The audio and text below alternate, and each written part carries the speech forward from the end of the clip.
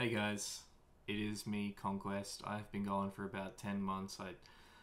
It's not like I was a big YouTuber or anything, but I stopped making videos, and I could save that for a later video. Right now, I just want to talk about Demonology and give a quick guide right before the season starts, just in case anyone's struggling with the complexity of it, because with these new talents, it can be a little hard to wrap your head around it. So, first off, I'm just going to quickly say if you're not a Void Elf, that's fine. But I just think due to their passive of not taking the drawback from damage, I just think it's incredible for demo with the haste and how much we have to cast. So I would recommend you play Void Elf if you want to feel more smooth playing demo.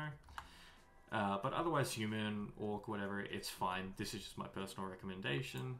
So I just want to jump straight into talents, and I want to make this as simple as possible, because these talents are very, very, they look complicated, but most of them are passives, so it's not too stressful. The main things that are complicated are this little Amplify Curse here. I see a lot of Warlocks don't utilize that, but it's basically just another defensive if you use it with Curse of Weakness, because you make your enemy not be able to critical strike. And you can just make a macro, you can make a macro just to be one button because it's not on the global cooldown. Alright, so obviously I will put my loadout in the description or in the comments, but I just want to explain a few things just so you can understand where it is. So, pretty much all these defensive ones are kind of like, they should be kind of obvious. We're Warlocks, we kind of need the defensives. The big Hellstone is very good, along with Soulburn. We're just going down to Soulburn. These talents suck. I don't like them. It feels very PvE, but that's okay. Nothing wrong with PvE. We're going to go this one here, Demonic Fortitude. This goes up to 20% in PvP instances. It was never documented anywhere, but I just noticed earlier, and yeah, so that's why Warlocks have so much health in PvP. It goes up to 20%, not 10%. We're just gonna go, or I personally go the increasing wall, because it just goes back to how wall usually was, because it's 25% baseline. Dark Pact, it's very, very, very strong. Frequent Donor makes it ridiculous, 45-second cooldown, but with dampening, it doesn't last like as strong. It's very, I think it's fine to use it pretty early if you're being jumped on and stuff, because it's at the strongest the earliest in the game. Yeah, Fell Synergy, just basic general stuff that keeps us alive and kicking. Synergy is really good. We've just got our 10% damage increase, and that's great. So yeah, and Felguard hits like a truck now, so when it procs on then, it's very good as well. And basically just kind of work our way down to here. The leech thing, I don't really know. I'm still making my mind up about it. You can obviously change Banish out for literally anything, because, you know, it's not needed in every instance. But let's move over to the Demonology tree. This is where things get a little bit interesting. Right off the bat, we've got Dreadstalkers, Demon Bolt, Soul Strike, Demonic Strength. And these are kind of our cookie cutter. Like, obviously we're going to pick them. But what I'm not doing is Demonic Knowledge, which was also Born of Blood in Shadowlands, and you may find that surprising because it's like free Demonic Claw procs, but if we go down here to the best talent on the tree, the 3 Dreadstalkers, we get so many Demonic Claw procs. It's just, that is wrong. Okay, ignore that. I'll talk about that in a second. Yeah, so we send our Dreadstalkers out, and when they die, they give us 3 charges, and we get so many imps now with Imp Gang Boss and all that. It just doesn't feel like it's worth to get an extra, because we're always overflowing with Demonic Claw procs now. But basically, we've got Annihilation Training, Felon Steel. This isn't the right talent here. I'll have to fix that up. This one here, and it's all a bunch of damage amps for your Felguard, and now your Felguard, it just hits so much harder. Essentially, it's a 50% damage increase to your Felguard flat, but Demonic Strength, it feels like it got buffed like 300% because it is hitting so much harder than it was in Shadowlands. It feels like much more than 50%. It's one of our biggest abilities, I guess. Carnivorous Stalkers, it's essentially a 30% chance to bite because we've got 3, and that's pretty high. It'll almost always get at least 2 or 3 bites off now. Inner Demons, we've got our Imps, you know, just so we... It just helps, just having the Imp there. Dread Calling, that is also one of the best talent. That's your Grim Inquisitors from Shadowlands. Mixed with that one, it makes it very, very strong. Tyrant, yeah, you just take that. But like this little part here is where things get a little confusing. Well, not really confusing, it's just kind of like, it feels like there's only one real option. And I think it's kind of going into the Pit Lord area, because I'm sure you've probably seen by now the Pit Lord is very strong. But there are certain builds where we can go without that and just play more of a constant Felguard kind of play style. But that's just not what I'm personally into, and I do think that this build here can get you pretty far competitively. Obviously, I don't know too much yet. I'm probably going to make another more in-depth and well-structured guide like a bit into the season once I can see what rating I'm sort of sitting at. But yeah, we're going to just take the Expendables here because that is just a 10% flat damage increase.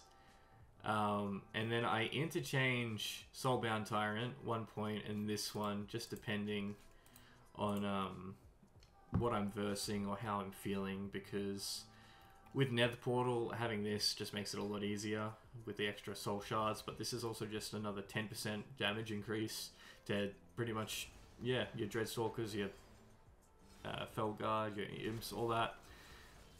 But the big one here, Nether Portal, into Nurse's Vision, into Gul'dan's Ambition. I don't like the RNG of Nurse's Vision.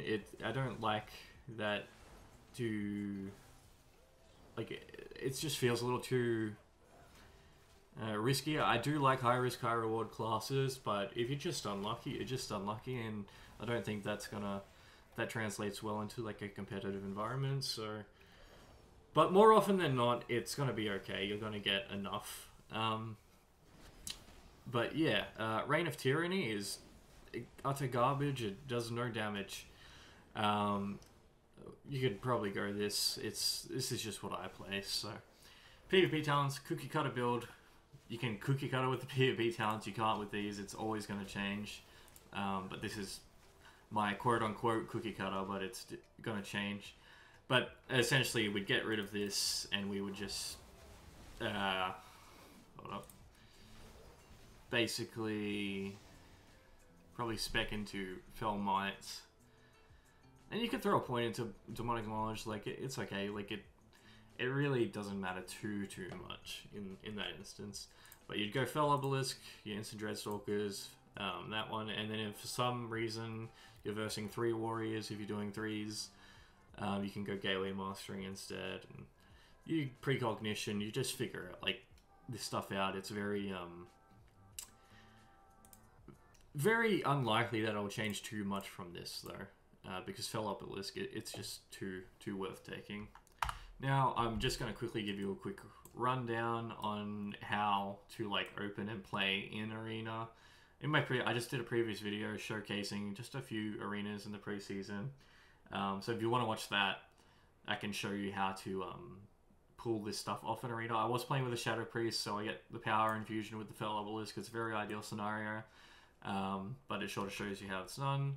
But in an ideal situation, we go onto the arena, we're setting up our gateway, we're Soulburn gatewaying.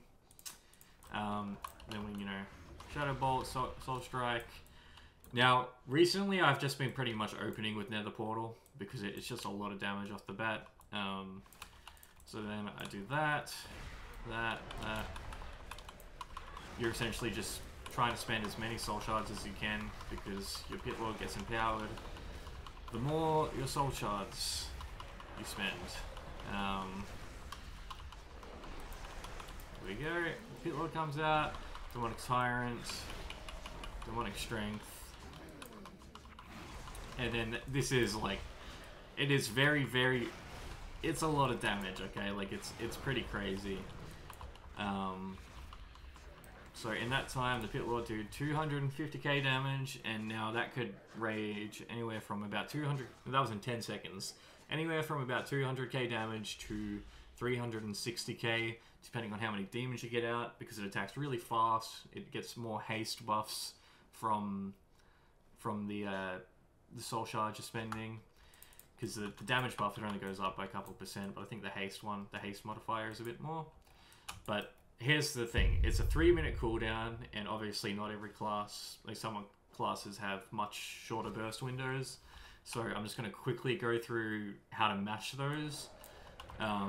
So obviously we have Dreadstalkers, and with all these Dreadstalker amps, like this talent, Grim Inquisitors, the 3, and just a few, there we go, that one. Basically, it just makes it a very strong ability, you know. You get 12 stacks, that'd be enough. And in these windows, you want to stun, Fell Obelisk, Dreadstalkers, Demonic Strength. Make sure they're slowed, and make sure they're not on passive. And you're going to be matching some of that burst. It's not going to be Demonic Tyrant Pit Lord, but I will say that you can Demonic Tyrant with it, as long as you time it well, because Nether Portal being 3 minutes, Demonic Tyrant being 1.5 minutes, it's half, so you can match it to match when Nether Portal's back out, and by the time that whole cycle goes through, you should have everything back up, like Grimoire, Felguard, Demonic Strength, all that, by the time Nether Portal is back up. I will quickly say that Amplify Curse, Curse of Weakness is worth macroing. It's a very good offensive defensive. If a Fury Warrior or Ret is just charging at you, popping wings or bloody I don't even know warrior terms anymore. You can do that, and they won't be able to crit you. So it's essentially just another wall if they're bursting and their whole thing is crit. So, and considering it's a 20-second cooldown, it's just worth putting on whenever you can. And if you're spec'd into Shadow Flame, you can slow them and have that on it, so you don't have to choose between slowing them and making them do less damage.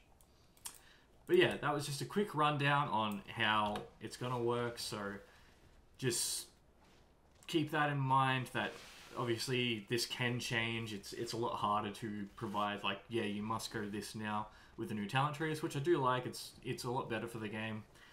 I do believe there are some imbalances with talent trees in different classes and stuff, but as far as demo goes, it's pretty good. Just there are a few builds that I've tried and hasn't felt great. This is kind of what I've settled on what will probably get you to a decent rating, so long as you're smart about using your nether portals and making sure to CC the off target with your fears, your slows, your stuns. Yeah, I will do another guide probably sometime into the season, once to see what's all meta and stuff, and it'll be a much more structured and less off the dome video, and hopefully then we can determine on a more permanent way of playing. Obviously it's not going to be permanent, but this was just to get you through the hard time that is the start of the season, because there's going to be so many unbalanced comps, broken things, and it's just kind of the way of the game. But I do think this should get you through it. Just real quick, I'm going to surface back to these.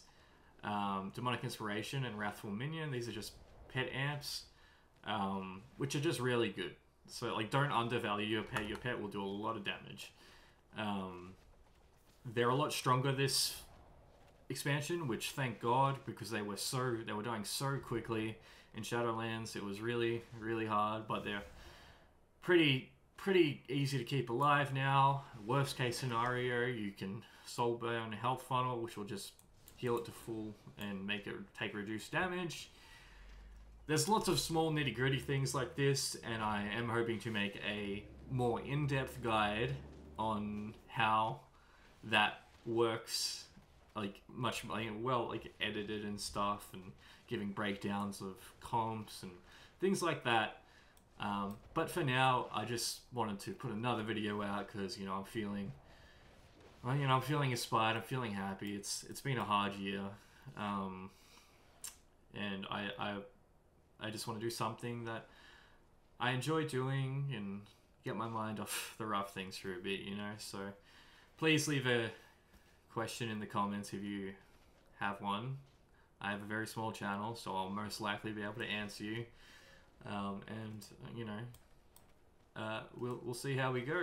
Best of luck to you to all you in the season and the solo shuffle and stuff. I wish you the best. But as for now, I'm Conquest. You can subscribe if you want to. I just have to remind you. That's all. Yeah. So keep it breezy. Watch out for Windwalker monks.